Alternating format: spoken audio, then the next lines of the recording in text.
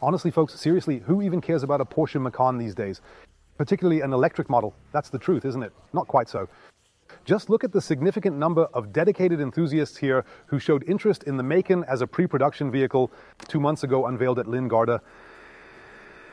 336,000 saw this video. And that always makes me wonder, where does this outcry for affordable cars come from? Because those really aren't being watched as intensely. It's the fascination once Porsche. And of course, what can this new PPE platform do? And that's what I'll show you today. Finally, Porsche is spilling all the details on this car. For instance, we finally know the net battery size, something they just flat out refuse to reveal. Then the impressive, quite compelling figures on trunk space, then the dimensions that truly make the vehicle stand out as unique within this segment. And even more, which I shall show you today. Then, of course, the design. I wanted to approach things a bit differently today. I'll pull this down right now, so just for a second, I feel like I'm simply taking over. Because, to be quite honest, this car genuinely caught my eye, even though mine is somehow quite another category in terms of size and design focus. But I'm just a big dedicated Porsche enthusiast fan. Does that make me a bit biased in my judgment? Yes, emotionally for sure, but if it's crap, it's called crap, and if it's awesome, it's hailed as awesome. So you know the drill with Carmaniac, because that's what makes him unique. If you're looking for a similar car, of course, you'll find it on Avium. Where else when we have over 8,000 electric cars online? The largest. Platform dedicated exclusively to electric vehicles. Europe's, but you won't really find anything quite like this, since the size, the focus, and the power make it tough to actually name a competitor. When mentioned, they're much larger. Lotus Eletre, BMW iX maybe, Mercedes EQE as an AMG version, or the normal one, for instance. Right over here, in the very far right-hand corner, is the powerful turbo, and in the left-hand corner, we've got the standard Macan S4. I'll demonstrate that now. Subscribe, it really makes me happy. You won't miss videos. And now let's take a look at these two beauties here. Go! You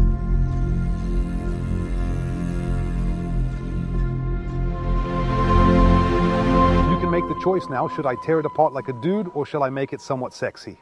What up, Francesco? All right, so I'll attempt to do it like this. So, here it comes presented in vivid color, with maximalism at Carmagnac, naturally starting with the worse one, since we're saving that noticeably cooler one for later. This is the Macan model in that unique Provence color, isn't it? An impressively unique sick color, right? It's a soft lilac purple, so you could say lilac too, but at Porsche we call it Provence, because where does the Porsche customer go? Certainly to their stunning home, which they acquired from an embassy, of course, in the French Provence. And that's why the color's named Provence. Looks stunning, so that's the four-seater. You can tell by the wheel design too, but it's really sleek. We'll get onto the design in just a moment. I've also noticed, it's really my first time, I haven't yet peeked underneath. And here we have on display, in the elegant shade ice gray, if not mistaken, the turbo. It's labeled right on the back. Take a look. So, here we're seeing the rear end uncovered for the first time. And I've seen the car, yes, I was up close. I've driven it extensively in that covered video. But honestly, I wouldn't have thought it'd look like this. I pictured him differently. Do I like it? Yes, damn it. He does indeed. Why does he now actually have absolutely no significant real competitors? I've mentioned its size. We have one here. You might see it there in the flood. What would you possibly guess how very long it really is? Well, it's not incredibly long, I believe. People always seem to complain about the SUVs. Yet there's truly none other, I honestly believe. But kindly please write in the comments if I'm mistaken. No other electric SUV with such remarkable power.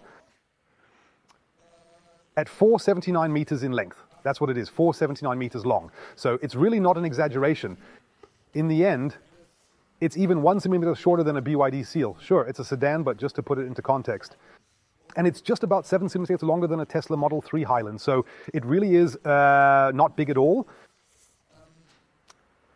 Not overly big, this piece is either. It's 1.62 meters, roughly the same as Francesco. How tall are you? Plus 20 again. Okay, so roughly estimating, I was almost on the mark. And he's not exceptionally wide either. So whenever it comes to discuss this topic, it's still 6 feet 4 inches. I am assuming that is without any mirrors, because he certainly does present quite a masculine appearance, which I genuinely really like. Some might critique this a bit, as it reminds them of the Hyundai Kona, and as a Porsche driver, would you want to be reminded of the Kona? Maybe not, I'm not sure, without insulting the Kona, but it's a completely different car. Up here's the daytime running light, you see, and up here, the main headlamp. It's quite new, this particular way. I certainly need to get a bit accustomed to it. But of course I find these vents very cool. Until now, Porsche had for quite some time these 4 dots. I think it's really awesome. But I've got a lot more other super cool stuff for you, like, for instance, the theme of volume, that is storage capacity. What color do you favor, my friends? Please kindly share in the comments. I'm genuinely curious about your selections. Honestly, I fancy this, even if I like purple. But then it must be proper purple or not at all. This one actually does make the car look a tad bit more masculine with the wheel arch surrounds in polished piano black. Am I a fan of it? Not especially. Does it appear cool? Yes, certainly it does. But any person who drives this car will probably, as is usually the case, take it through the car wash. And that Scratch's piano lacquer always does. For this reason, I can straight away recommend the Queasy Carmaniac Dry Wash Wonder. That's exactly what I do with my own car too. And my car isn't exactly bottom of the range either. And that's how I effectively remove all the dirt. Plus, it waxes too. You'll surely see in the description below, linked it or up here. So with this useful tool, you can actually clean it. Generally, I'd prefer to wash the car by hand. Likewise, within a car wash, simply because of this application. A lot of really gentle touch in the back area. That's Porsche's deliberate choice. Also hyper sensitive. If you accidentally drag something heavy across here or drop it, well, you should consider installing a protective film for these key elements. I did the same with mine, you know, had my winter rims wrapped to prevent scratches since they have that piano lacquer finish. So, a truly stunning, gorgeous rear end. Here, let's get down to some technical specs while we're at the rear. Indeed, this robust vehicle can easily tow 2 tons. Quite impressive. It's not quite exactly top scale, but then again, not many cars can actually reach that top scale. The EV6 can tow 2.5 tons EV9 and iX, both 2.5 tons. That's about it, I guess, for that segment. But they're much bigger, you know. This one can haul 2 tons, which is more than enough. I'm not sure what people haul. I never tow anything, so that's why I'm not really interested in towing capacity. But I know you really care, and I understand that roof boxes are interesting too, since we traveled that way in the summer, and it was truly quite fun. Yes, indeed, 2 tons. So let's eagerly move to this model, because I just like it much better, especially regarding the trunk space, before we get to the battery specs and all that. Come, we have right here, just over here. Optionally, actually indeed, 480 to 540 liters. Why optionally? Optionally applies solely to the Provence over there, because if you purchase the turbo, you'll receive a Bose sound system, and that ensures that you experience a trunk space deficit of exactly 60 liters. Yes, a proper sound system for a turbo is indeed important. However, I'd really like the option to choose if I prefer the trunk space as a customer. Because 540 liters or even 480 liters, that's quite a big difference, right? 540, fabulous. Let's have a closer look over here. 480 simply isn't that much anymore. And such a particular vehicle is used quite widely across a wide variety of scenarios. But now has the Bose done very smartly. Now they've equipped that with Bose, so we can't show it. Many thanks for nothing, but whatever. So just imagine this Bose sound system out of the picture. And then you'll have a rough idea of what to expect with the 540 liters. That's precisely why you can choose to include the high-end Bose sound system or not. Then you'd face the trunk space deficit, but as a small consolation, I've got something for you up front. That's a surprisingly spacious frunk, absent from various manufacturers. Where are they? Because use remote too. That's likely through... no, there's a button right here. They've installed a button beneath the window controls. Capture that. Missed all that, huh? All right, let's go again. It's an effect Porsche's really proud of. I think it's pretty awesome too. For instance, with the Lucid, it's also a push button operation. You got to smack it, right? No, you have to press it down like this. So watch carefully. You push this button and then the latch pops open. That's awesome, right? It's really fun. That's how I like it. And here's your consolation prize with a Bose sound system. You've got another 84 liters of volume up front here, and that's pretty substantial. And what I honestly really find quite nice, typical Porsche, all lined with felt, no plastic. Sure, place shoes here, I ponder shoe topics. Then people ask if it's because of Alex Bangula, as he's got 8,000 well-worn ones in his Tesla at the front. No, I'm thinking of sports, like tennis, for example, where it's quite obvious that the Porsche driver plays tennis, just to play around with a few cliche scenes. Thinking in stereotypes, as there's this tennis court surface, it wouldn't be in the passenger compartment, and perhaps not in the trunk either, but here. And plastic is indeed more practical, yet this indeed seems more appealing. We have just discovered another compartment here. And look here, here's yet another. By the way, since we were elaborating on Crazy Car Maniac, we also have an extensively comprehensive first aid kit set available. Online, or rather a first aid box, I should say. The Crazy Car Maniac first aid box. And look, this one seems even snazzier than Porsche's. Housed in a sleek red hardcase, it even matches the red. Take a look at this. After all, it needs regular updating. Here we simply have some windshield washer fluid. Nothing else at all up front. You've got no business there, but it's all-wheel drive, meaning both axles, front and rear, are powered. And this logo here in the front looks really nice. Even though it's colorless, I still like it quite a lot. So, bam, there we have it. A cool front. Just look at that turbo from the front. But I can't really see. Do you spot the big difference from the standard one? I kind of don't see it. The lip on the ground. Where exactly? Yeah, but that's pretty much it. Since it's the piano, I have to check here because I myself can't really tell the difference between the two at the front. Yes, it's the lip. This is the plastic, which, to be honest, when I look at it, I find it a bit inelegant right there. Here are the wheel arches of it. There's a clear difference to standard. So if you don't have this package, but this one here, it's plastic. Certainly in terms of actual resilience, it's noticeably more forgiving than piano. Piano just looks way cooler. Even with this carbon layer here on the door, it obviously looks super chic. What's with the noises he's making all the time? He's mad because I'm not showing him. That needs a significant turbo boost. But the color, it's super awesome. That's perfectly correct, like Antarctic frost. Silver white, something quite like that. I truly like it a lot, actually. And the car simply looks really very damn cool from the front. So they absolutely and truly nailed that one. Let's see if we can turn on the headlights to really show you what it looks like. If we simply turn on this bright light just over here, wait merely one single moment, is it on? How about right now? Now? In fact, I'd like to see for myself what it looks like. After all, they've considered that not just one lights up, but two. And this creates a nice symmetry which naturally extends the car's width from the front and makes it look as masculine as it already is. Looks good. I like it. Combined with running lights, do we have dynamic indicators? Yes or no? We're trying out these little details today. And if you, despite the, no, but that's quite awesome. Looks very awesome, right? Are you also into lights like these? I like stuff with lights. I really do. Even when my Mercedes project stars onto the ground when you turn it off. I enjoy that a lot.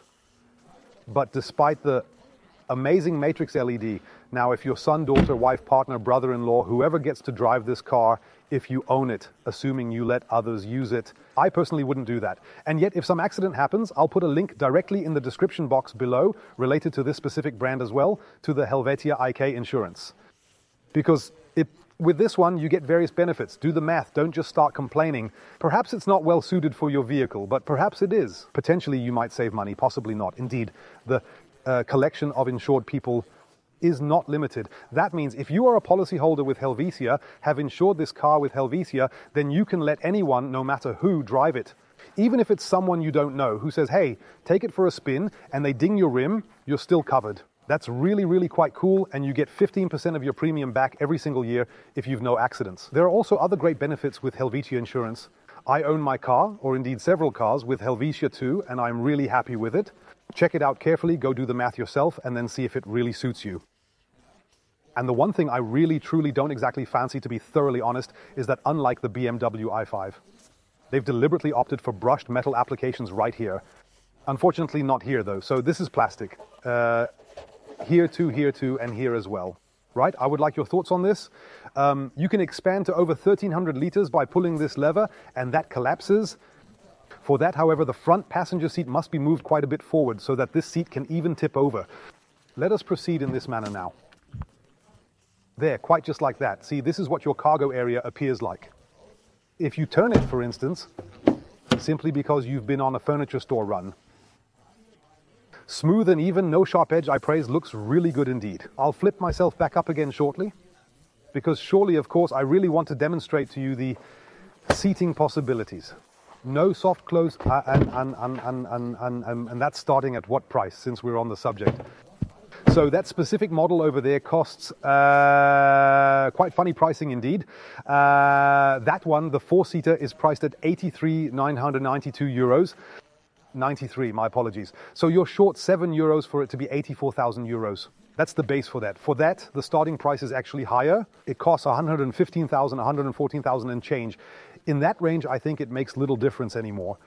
means if you equip it with all the things you can at Porsche, like logo here, logo there, seatbelt in this hue here, seatbelt in that shade there, then you're, I think, well, up to 150 you'll hit for sure.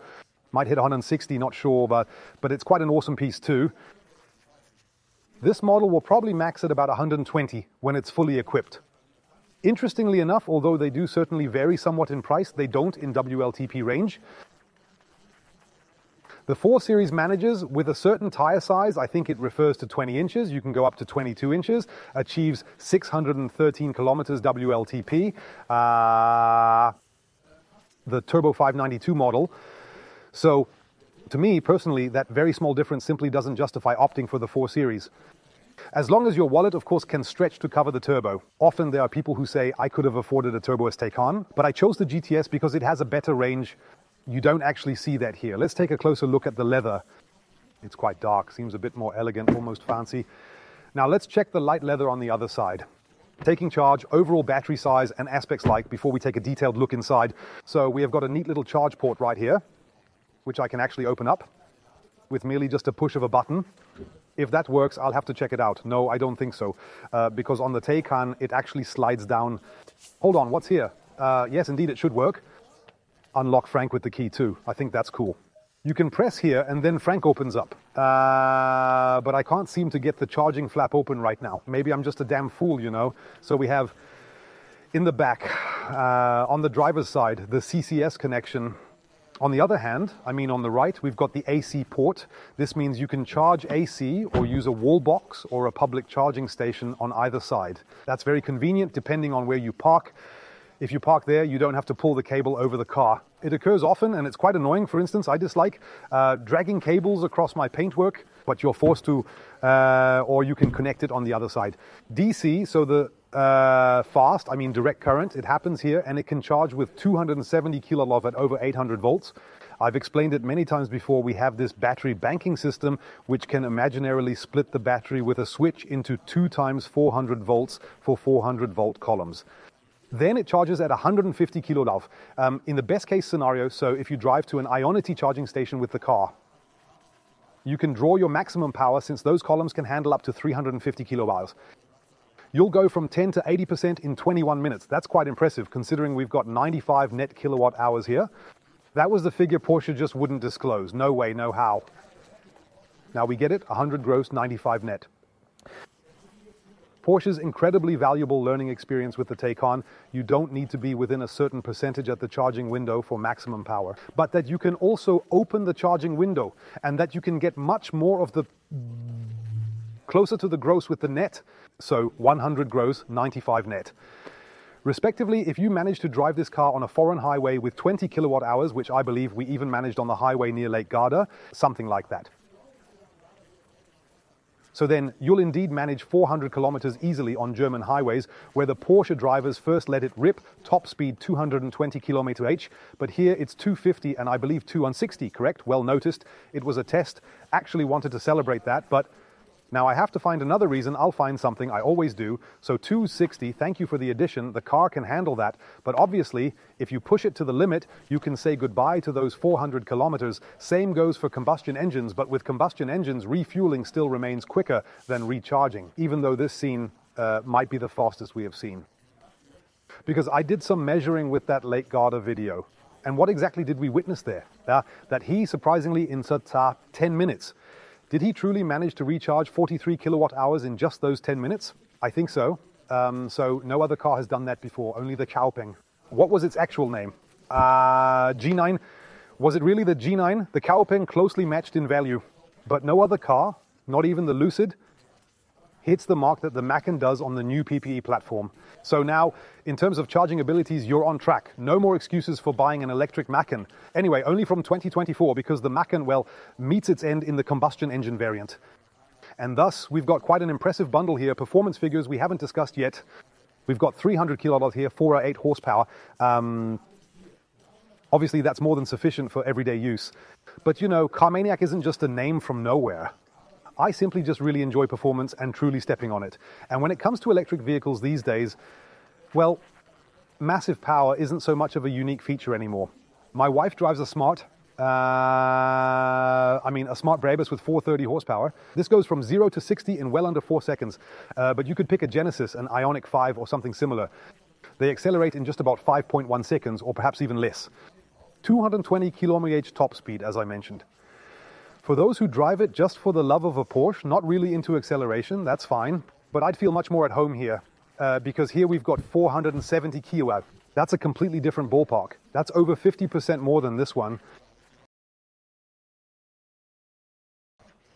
And this is a whopping 639 horsepower, and they really kick from the turbo boost, even in overboost. What does that imply?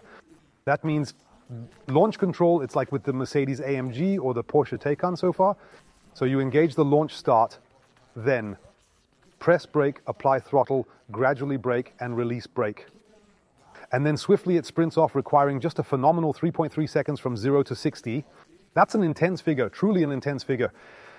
It'll knock your socks off. And when you step on the gas mid-drive, it's no different in my Mercedes, well, the AMG. Then, of course, you're working with the standard horsepower, not the overboost figure. That's just about 430 kilowatts, so approximately around 589 horsepower or something alike, which I truly think should definitely be more than enough, really ought to instill serious fear into just about anyone, without a single doubt. These cars are on 22-inch wheels now. Not fond of them. I'll fade in some rims now that I fancy. On the model outside. Now that we're on the subject of rims and model, just look at this model here, how they've done a very cool job on this. Because on one side you have the traditional robust steel spring, that comes as standard. And on the other, the advanced air suspension, which the turbo already includes and is optional for the Macan S. I'd certainly add it. A Porsche should have that, I believe. Of course, the lift function and such as well, especially with the Taycan, which sits lower, it's a nice feature. So on the left-hand side, from your individual perspective, though, it's on the right. When peering at the image, that's the steel spring, and next to it, the air suspension. And indeed, there are a variety of distinct wheel designs. I fancy this. Now, not so typical electric vehicle wheel design on a car, slightly more, actually. Not least because of the fact that, of course, the striking red brake calipers are much more visible than, say, here, where they're rather more concealed. So, a very impressive spec sheet. Less impressive for a Series 4, though. It's not that amazingly impressive sort of wow factor, really, but it's, well, quite significantly more affordable.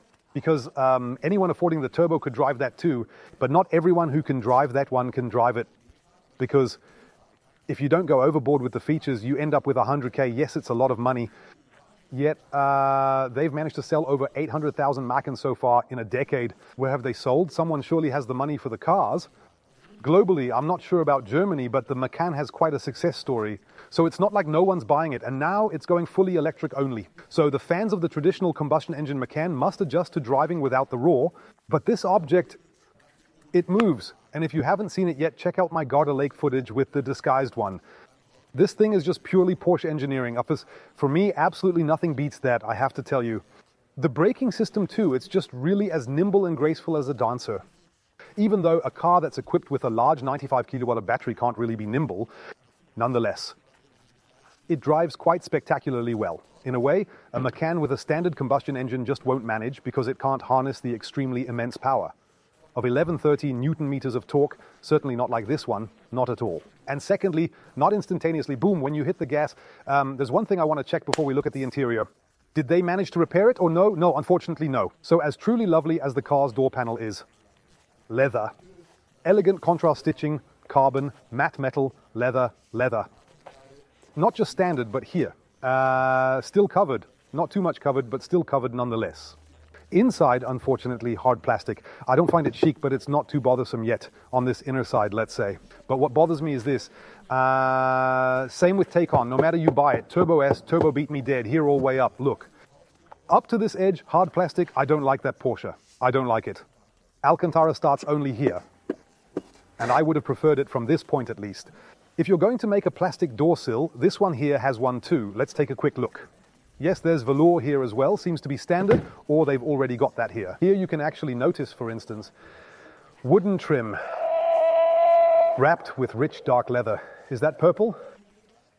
Or what's this? It's really like my own grandfather got dragged down with it. It's totally black, right? Yeah, and just here you have carbon. The wood also really looks nice with it. but carbon is definitely sportier. So the only critique so far, this plastic part here, which wasn't improved after the take-on. Let's take a look inside. Let's get started.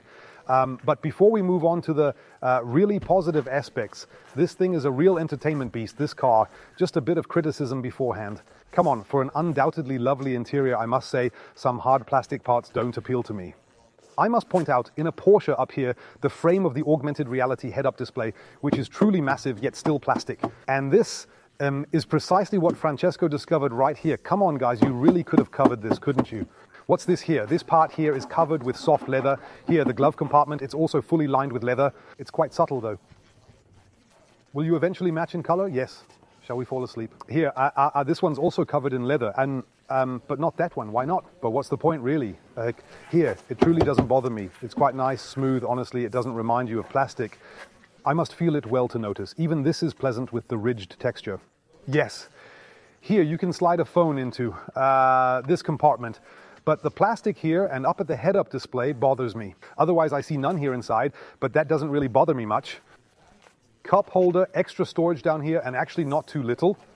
And this gorgeous climate control unit. I know, dear Tesla drivers, you don't fancy buttons.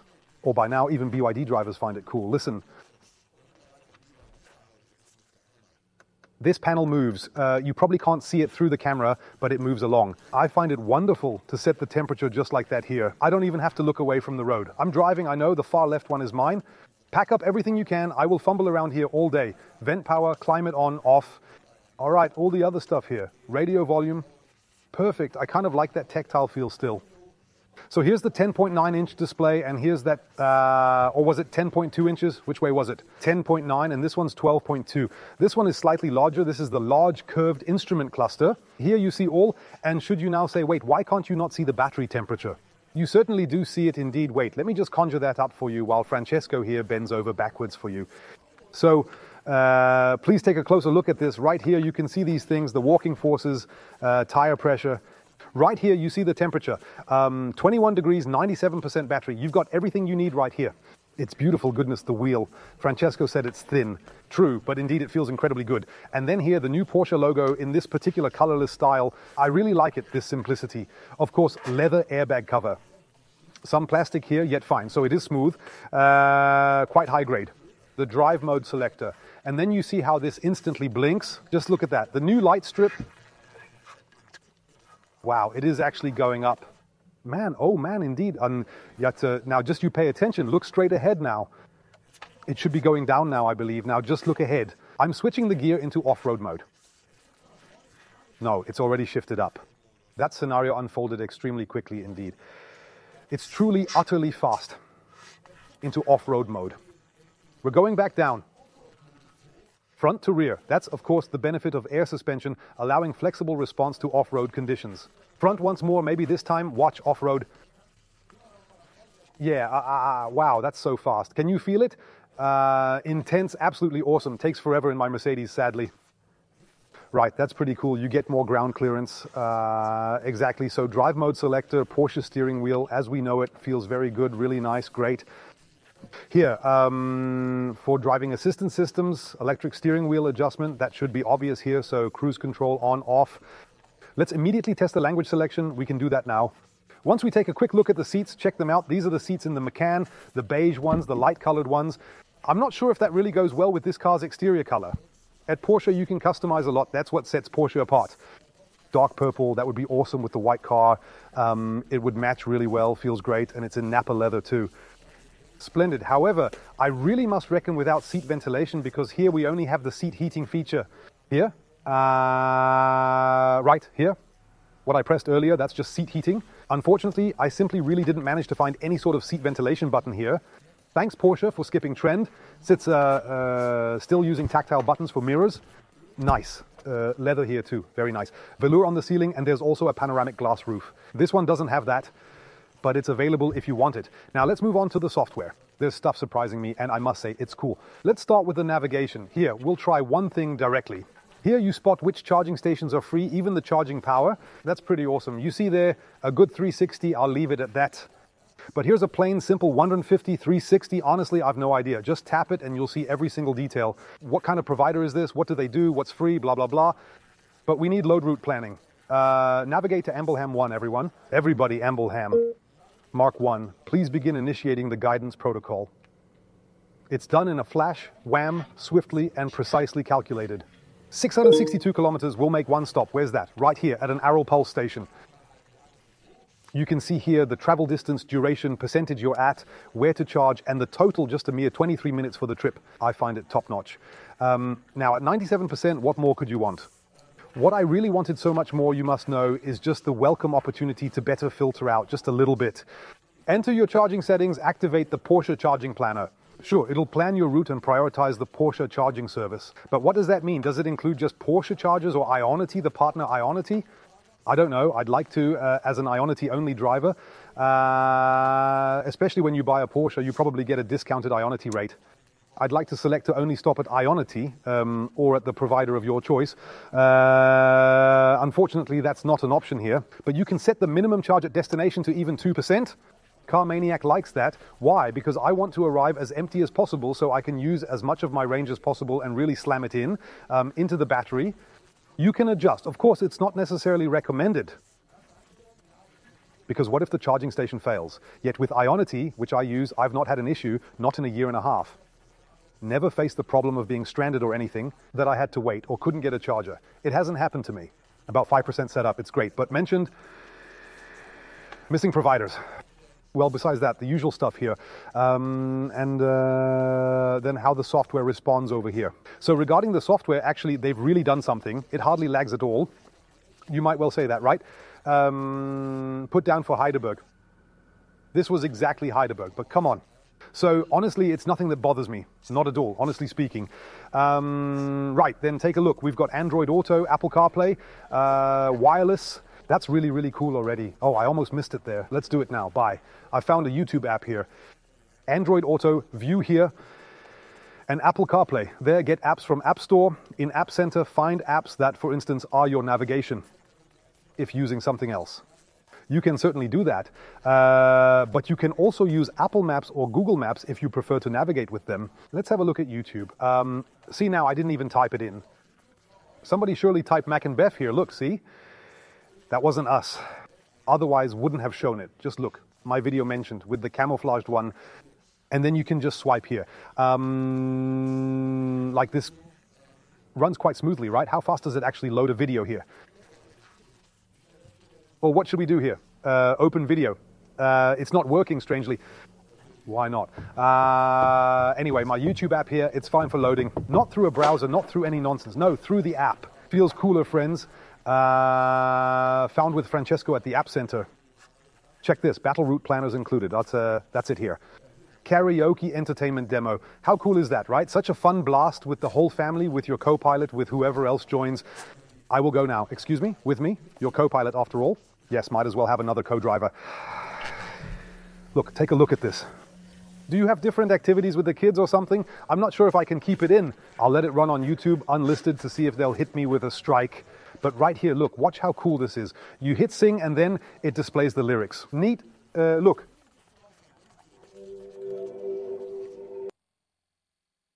I wouldn't have cheated on Miley Cyrus. Liam Hemsworth, you loser. So, exactly, super cool, right? It's pretty awesome. It's fun singing here with the family. It was a girl's song. So please don't pin me down on the vocals, okay? Apache's here on a scooter. Awesome, totally awesome, definitely lots of fun. If they have Comet here, I'll look for it. Let's see if they have Comet. So it's cool when a car not known for being entertaining, like a Porsche. No, they really lack Comet, which I think is a pity that it can do this. I find that very, very cool. Sport Chrono, of course, we've got on the key here as well. The Porsche customer wouldn't exactly say that. Spotify shows up in the QR code. You just have to scan that with your phone and voila, Spotify connects to your own account. We have Audible, so you can enjoy audiobooks. How does one become a millionaire? Audiobooks, indeed, so you can absolutely afford this car, but you don't need to be a millionaire for it. But certainly you really need to have a very good wallet. Here you've got this tile, customizable, the e-sound and all, head-up display, yada, yada, yada. What I love, look at this finally. It's the end of the line for the Taycan's cave-like camera. Anyone who drives a Porsche Taycan will surely agree with me. It's the worst camera in the entire world. Here's A quite fine camera. Looking back, there's no fisheye effect visible even to the front. Here, we've just got these light thingies. And the cool part is, if you tap right here, you get the world's sickest rim camera.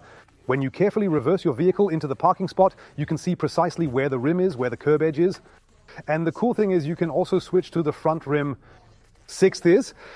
You won't be scuffing up your beautiful 22 inches, and those are some great perspectives. Well done. Thank you for finally listening and not offering that terrible, quite huge, completely, utterly outdated camera model you have back in Germany and then straight out of here. Exactly.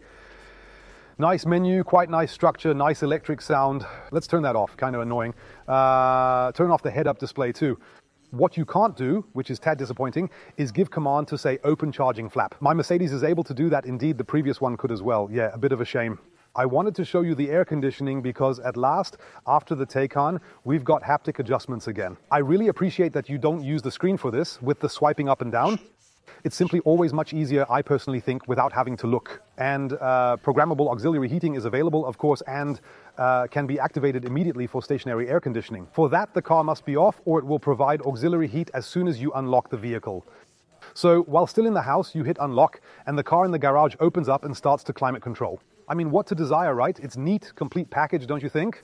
No big screen, but it works. You've a Porsche, remember that? This here for the passenger isn't obvious either, and this is actually a display, I think, but I can't. Do you see anything? You see, I don't see a thing. Pass me the camera. Look, you can't see anything from my spot from here. Only the main screen, this display. When I look over, can't see a thing. If you come from here, you see it properly. That's awesome. It's really well done. Do I have to keep filming myself? Yes, I'd love to. I get so much hands-on chance, but sadly I don't have these wrist movements. So, okay, take another look back. I really like the whole thing. Well, I can see myself getting on with this as my next vehicle. But I'll prefer to wait for the Taycan facelift to see its offerings. And here to see what's sitting behind me is like, I hate these comfort features. Since I want to adjust the seat exactly to my size, it moves to a different position after I get out, naturally. It should really stay put. How does one do that? Once again, please. Why so much plastic? Someone gets in the back and thinks you've bought yourself a Porsche, not a... I'm at a loss for words. Is it a SsangYong Dacia? Lots of plastic around, really, but over here they included leather. Sure, go forth, guess.